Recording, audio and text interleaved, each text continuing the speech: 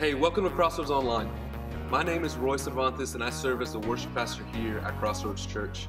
We believe in bringing a real God to real people through community, and that the church is more than just a building, but a group of people that are walking together and trusting Jesus every step of the way. Because of that, we're so glad that you decided to tap into our online resources, but this should in no way be a substitution from your involvement in the local church. I believe that God can speak directly to you and impact your life through this online message, but every single time he says, go and be a part of my church. There are a lot of things going on in the life of our church. Take a look around, and we hope that you enjoy this message. And the family. She goes, Mijo, sit down. I'm going to make you some tamales. And I said, no, that's okay, Mom. That's okay, Grandma. I said, no, you're going to sit down. You're going to eat my tamales. Like, okay, in Jesus' name, yes, amen. And so she begins to feed us tamales and all this stuff. And it didn't matter what was going on, her surroundings. That lady made such an impression. Her joy and her spirit and the atmosphere and the environment in that home was not dependent upon the circumstances that she was facing. It was something deeper in that home. As a matter of fact, looking back, God was in that home because only God could give her that type of perspective. This lady was digging deep, and it didn't matter what kind of situation she was facing. The attitude that she had in life was not dependent upon her circumstances, her lack, or her struggles. She was joyful because God was meeting her at her level of expectation. Everything was a gift to her. She was a gift. The tamales was a gift. Her home was a gift. Those little stringy, ugly lights were a gift. Everything was done with an attitude. My point is, if you want to change your circumstances this Christmas, you can change it by changing your expectations. Here's what I know about every single one of us. In life, we often get what we expect. Isn't that true? If we expect something good, it has a way of showing up. And if we expect something bad, it too has a way of showing up. That's why the gospel, Jesus quotes a scripture in Matthew 9. It says, according to your faith, let it be unto you. Another translation of that passage says this, have what your faith expects. It reminds me of a story about this wise clerk who worked at a convenience store in a small town out west. One day, this stranger walks in, and he picks up some bread and milk, and he makes his way to the cash register. And the clerk identifies that he's new in the area. He goes, hey, you new to town? He goes, yes, sir, just moved here with my family, the stranger replies. Well, then, let me be the first to welcome you into our town. He shakes his hand very firmly. Thanks, the stranger said. He goes, hey, listen. He goes, what kind of people do you have in this town? And the clerk very wisely says, well, what kind of people did you have in the last town that you came from? Oh, man, they were fantastic, the stranger replied. He goes, they were friendly, upbeat, and generous. We hated to leave. Well, I know what you mean, the clerk said. He goes, I think that's what pretty much you're going to find here in this town as well. A couple of days later, another stranger walks into the convenience store. Like the first one, he picks up a few staples, and then he goes to the cash register, and the same clerk asks, you new to town? Yeah, I just arrived here. And he goes, following the same track, the clerk smiles, and he extends his hand. He goes, well, let me be the first to extend my friendly welcome to you to this town. And the stranger looks, and he takes his hand reluctantly, and he begins to look down a little bit, and he says, so what kind of people do you have in this town? And the clerk again, he goes, well, he goes, what kind of people did you have in the town that you came from? He goes, oh, man. He goes, they weren't great at all, he stammered. He goes, they were cold, aloof. They were selfish. We couldn't wait to get out of that crazy old town. And we're here now. He goes, well, sad to say, he goes, that's probably what you're going to find here in this town as well. Now, if that's true, you and I, we have an opportunity to change and to shift our expectations, right? It's time to shift those things. You can change your circumstances by changing your expectations. And I'll reiterate this because this isn't just mind over matter. This is believing the scriptures, the word of God, based upon who God is in this word. Amen? There was a study done by Harvard psychology department by a couple of doctors named Crum and Langer. Now listen to this. This is interesting. They took 84 female hotel attendants in 7 hotels. These ladies were cleaning an average of 15 rooms a day, each requiring about half an hour of walking, bending, pushing, lifting, and carrying. These women were clearly getting a whole lot of exercise, but they didn't believe it. As a matter of fact, 66.6% of them reported not exercising regularly, and 36.8% said that they didn't get any exercise at all. So Dr. Langer, he tells the workers at just 4 of the hotels that their work provided, the work they were doing, provided good exercise and met the guidelines for their healthy, active lifestyle. But to the housekeepers on the other 3 hotels, Langer said nothing to them. 4 weeks later, she compares the two groups. And the woman who hadn't heard anything about the health benefits of their work showed no change in weight, no change in body fat, and their blood pressure was not changed at all. But to the housekeepers who heard that the work that they were doing was good exercise, by contrast, lost an average of 2 pounds and 0.5% of their body fat, and experienced a 10% drop in their blood pressure. Isn't that crazy? The point is, go start cleaning houses. No, the point is, you can get what you expect, because they heard that. The text we read this morning with Hope had to do with a Savior visiting a very dark and chaotic world with a very bright and shining light. This light would guide these individuals into a better place. This light would shine brighter and give them greater experiences rather than the darker experiences that they were facing. Light would offer them hope rather than disparity. Light would give them healing rather than sickness. Light would come and offer them forgiveness rather than condemnation, freedom rather than bondage, and joy rather than sorrow. He describes the light in this passage that Hope read in one word. He says, this light was good. This light was good. Why is it good? Because the source of that light is good. That's why he's good. If the root always produces the fruit.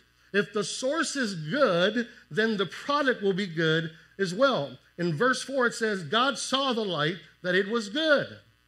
If you take a look at Scripture, you'll see that several individuals and characters in the Bible all explain the same thing. David said, surely goodness and mercy shall follow me all the days of my life. The brother of Jesus, James, said, every good and perfect gift comes from above. Amen? Mark said, why do you call me good? There's only one that's good, and it's God alone. The gospel that we preach, it's called good news. The seed that we sow, it's called good seed. It's a good word. It's in good season. Amen?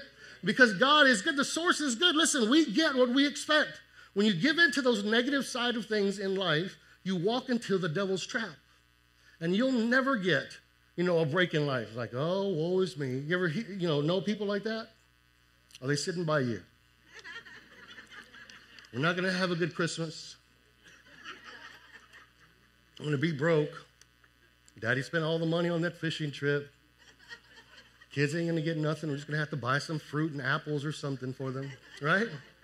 Listen, no. When you raise your level of expectations, the devil is blindsided.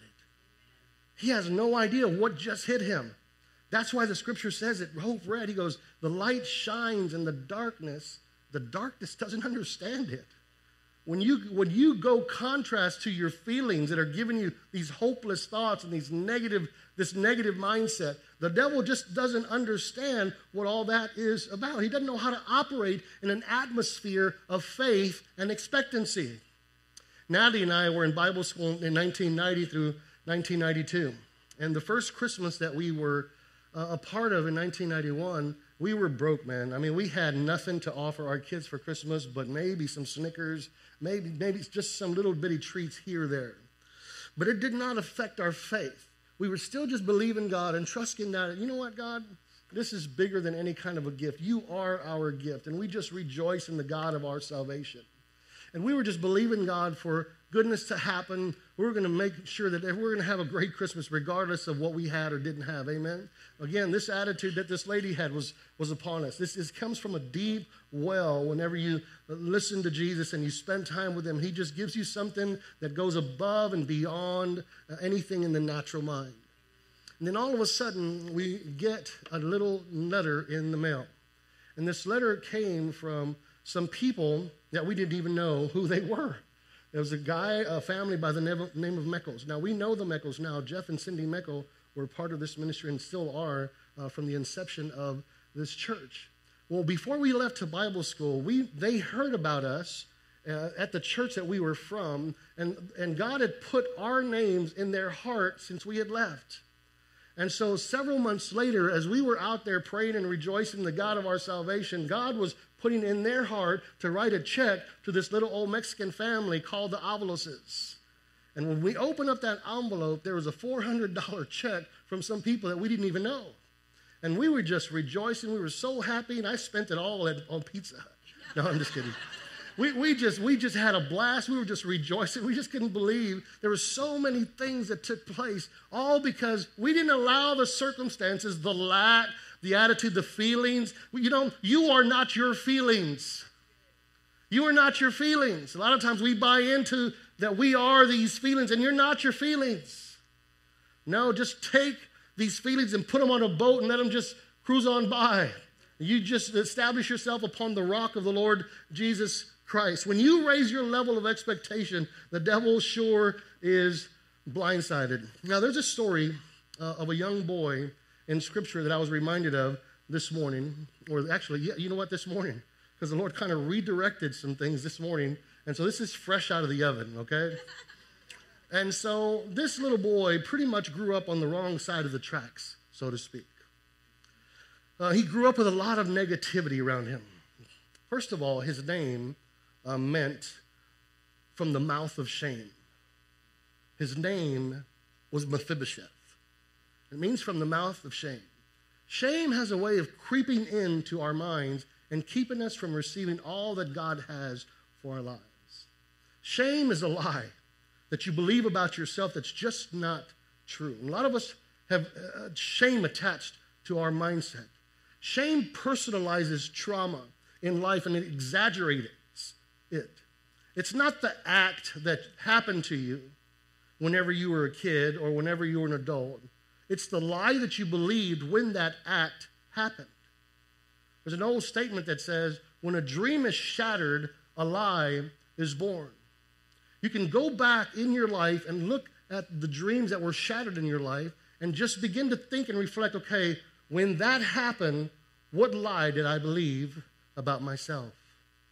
And that's what shame was attached to this young man named Mephibosheth.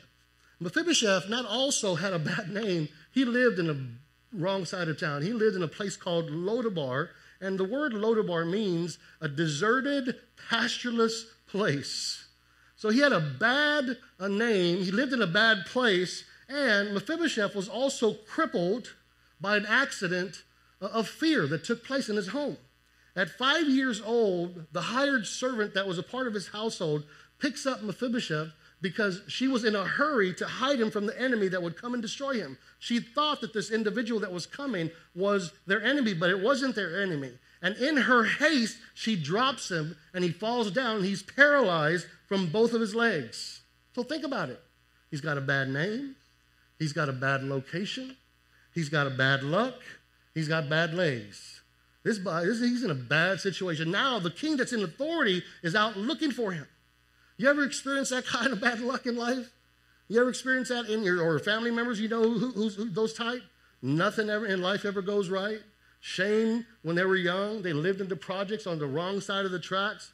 You know, they're paralyzed more in their thinking than anything else. They have this victim type of mentality. Everyone is against them. Everyone's at fault. They talk bad about the authority. They talk bad about church. As a matter of fact, when you bring church or the pastor or preacher up, they start foaming at the mouth. You ever know individuals like that? Just negative, never. But here's the good news of this particular story.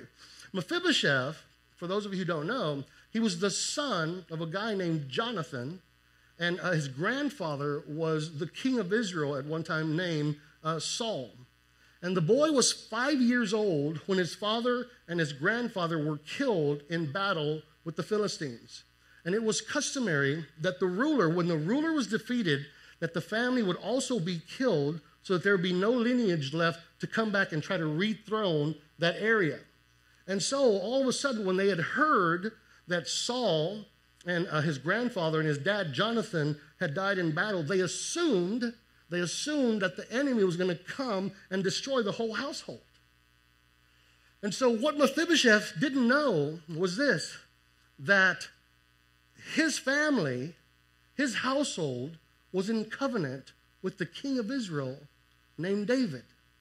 That his dad and David had made a covenant together. And the promise in that covenant was this, to bring favor and blessing to that household rather than shame and rejection. And David, the king that was in authority at that time, he was looking for someone from the household of his best friend, Jonathan. And somebody tells him, goes, yeah, there's this family, there's this son who's out here in this place called Lodabar. And so David pursues him. And when David arrives at Mephibosheth's home, what was Mephibosheth expecting? He was expecting the worst, right?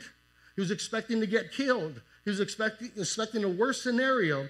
David's response in 2 Samuel, the 9th chapter, goes something like this. He goes, hey, listen, when he finds him, he comes face to face with Mephibosheth. He says, don't be afraid. I haven't come to destroy you. I came to show you kindness and not hatred. I came to show you blessing, not cursing. I came to show you favor rather than shame. And Mephibosheth couldn't comprehend it. Remember, the darkness doesn't comprehend the goodness of God. He couldn't comprehend it. Notice Mephibosheth's response in verse 8. He goes, who is your servant that you should show such kindness to a dead dog like me? Darkness doesn't understand the goodness of God. And in the midst of that darkness and negativity, it's easy to expect the worst, isn't it? And here's the gospel message in this story. When we were at our worst, God brought us his best. When Mephibosheth was at his worst, God blessed him with his goodness and with his kindness. Amen? David blessed the household. In 2 Samuel 9:7, it says, hey, listen, don't be afraid. David said to him, for I will surely show you kindness for the sake of your father, Jonathan. We're in covenant.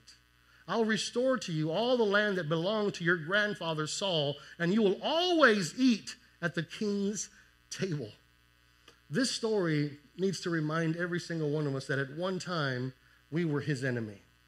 We were spiritually alienated from the life of God. We were all full of shame and in want and hurt. But God, in the midst of our tragedy, in the midst of our ugliness, in the midst of our rebellion, he comes with his goodness and his mercy, with the light of the world, to come and shine his light in the midst of our darkness. He's seeking after us with his goodness. My old pastor used to say, Marcus, God's out to get you, not to be afraid. It's like, oh, yeah, he is.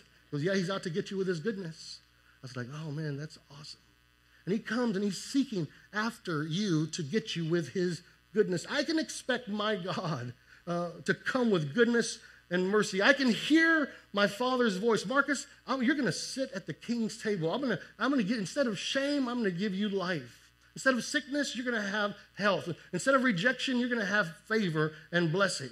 That's what I can expect with my Heavenly Father when I look at Scripture. My elder brother, Jesus, goes something like this. He says, I have come to give you life and to give it to you more abundantly. Amen? So this Christmas, the simple message is this. Expect God's goodness to pass by. Everything is a gift of God. As you pursue him and look at him throughout this whole month, every Christmas light is a glimmer of hope for someone. Every person that you see is a gift from God for you to embrace. God's passing by, showing you his favor and his blessing. You can change your expectations. You can change your circumstances. Amen? In other words, another way to say it, he goes, you get whatever you expect. Pastor Joel, in one part of his message last week, he says, man, life is hard, y'all. A lot of suffering in this world, and I can see y'all. That's true. That's true. I'm facing it right now. And it's true, but God is good. I heard a quote this week. It says this, life is, the rest is an interpretation. Life is, the rest is an interpretation. I heard a story about a Christmas story about two boys, little Juby and little Johnny, who were both excited to wake up on Christmas Day, to go and look at all the presents and open up all the presents. And so when Christmas morning comes, to their surprise, instead of finding gifts all over the Christmas tree or under the Christmas tree, they find a heap of horse manure under the tree instead of all these gifts. And little Juby immediately, he starts crying, jumping up and down. He starts yelling, because I hate Christmas. I knew there's not a true Santa Claus, blah, blah, blah. He storms out the door. In the meantime, little Johnny, he's jumping up and down also. And he stops and he goes around and looks for a shovel and he starts digging in that hole, horse manure there. Little Johnny, what are you doing? He goes, man, with all this horse manure, I know there's a pony in here somewhere. Right? We've heard that story before. In the midst of your present circumstances this Christmas, count it all joy, regardless of what you're facing. Receive from God's open hand. Our favorite passage of Scripture, we quote this a lot, Pastor Joel and myself. Proverbs 4 says, the path of the righteous is like the shining sun. It shines brighter and brighter unto the perfect day, until the fullness of day. Yesterday I sat down at my studio and I began to just write to remind myself of different things that God was to me, of how his goodness has followed me through all of my life. And I want to just share them with you. I don't know if I'll get through it, but I just couldn't stop writing. Let me explain. Before I knew him, he already called me. When I came running, he was already there to catch me. When I fell down, he lifted me up. When I was weak, he carried me in his hands. When I was afraid, he hid me under his wings. He's the king of my world. He's God all by himself.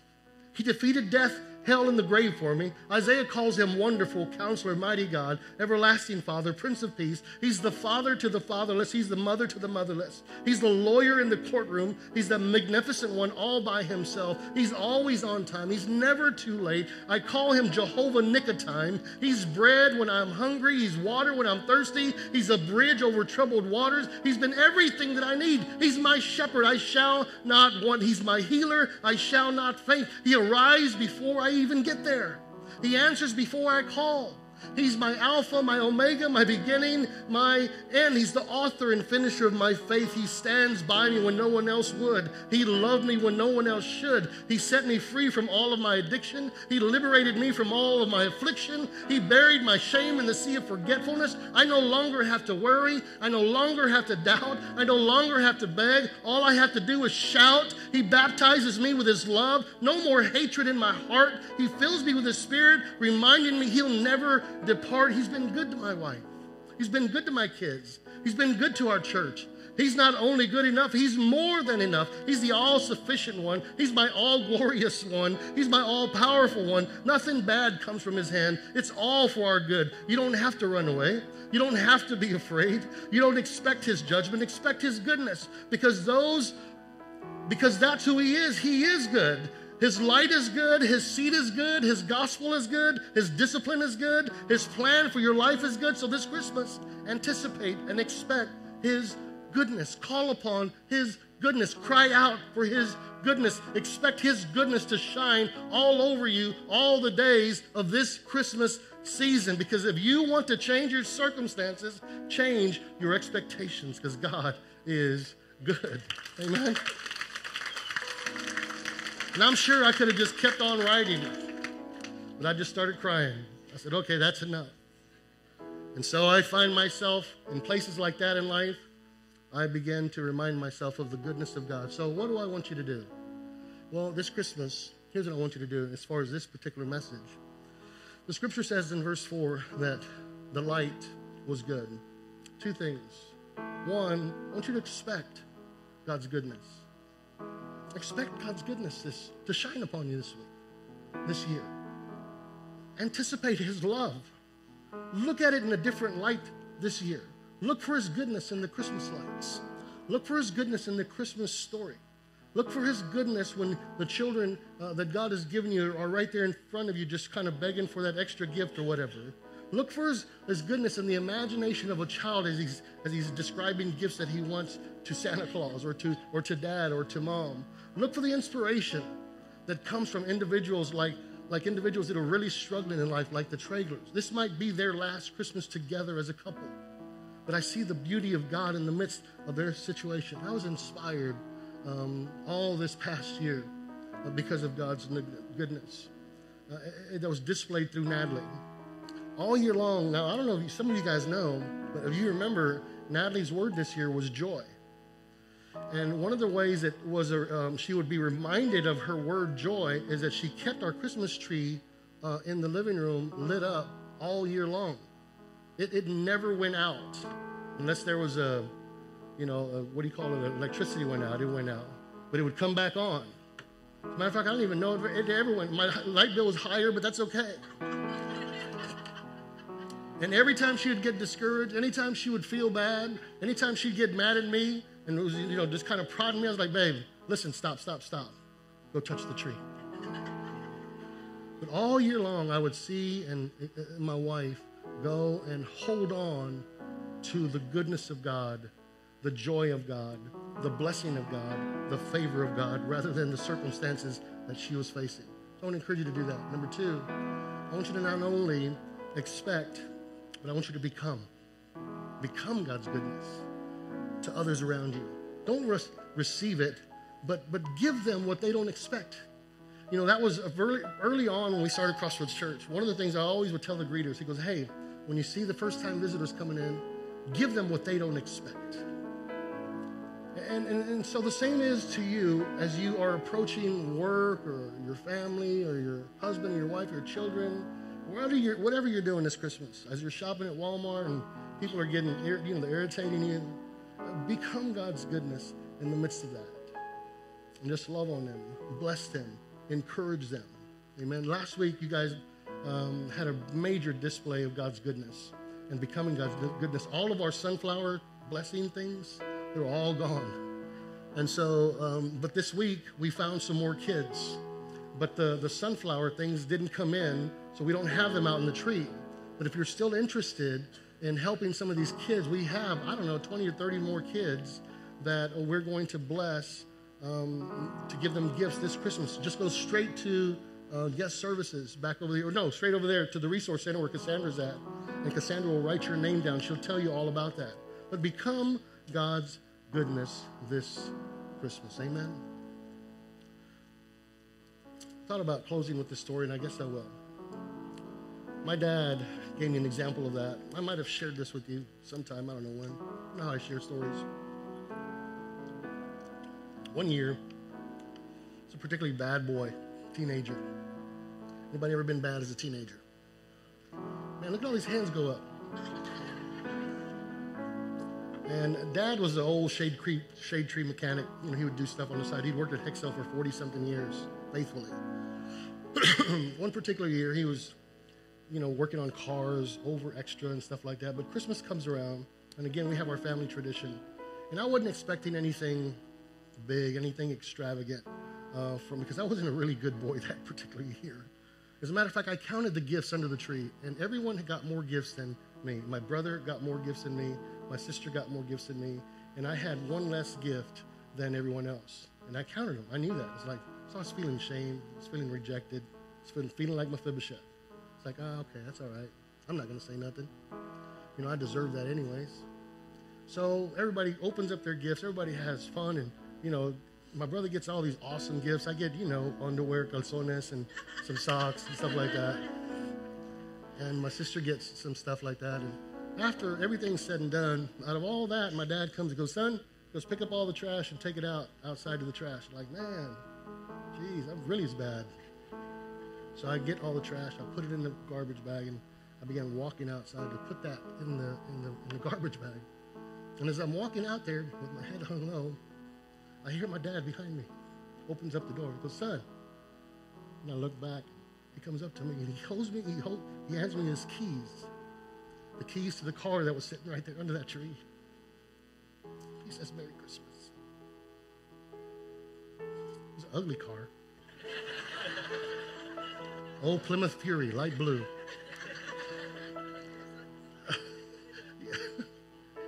But Dad gave me a message he didn't even know. You might feel like you've been rejected, you've done bad, there's shame on your life. But I want you to know your Father's in covenant with you. And He's got the keys to your blessing. He's got the keys to all that you need in life. Expect Him. Expect to receive that this Christmas season. Amen.